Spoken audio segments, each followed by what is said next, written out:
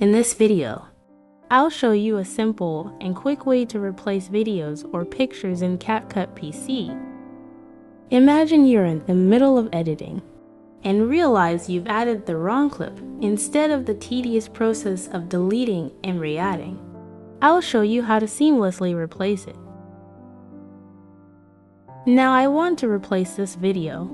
If the new content isn't imported yet, no worries. Right-click on the clip to be replaced and choose Replace Clip. This option allows you to select the new file from your computer directly. If the new video is already imported, just drag it to the spot of the old video. Ensure that the duration matches the original to seamlessly swap them out. If the new video is too short, it cannot be replaced.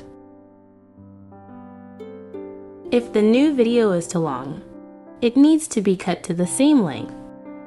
While replacing, you can choose to use the original video effect if required. Once ready, click on Replace Clip. The new video will smoothly take the place of the old one.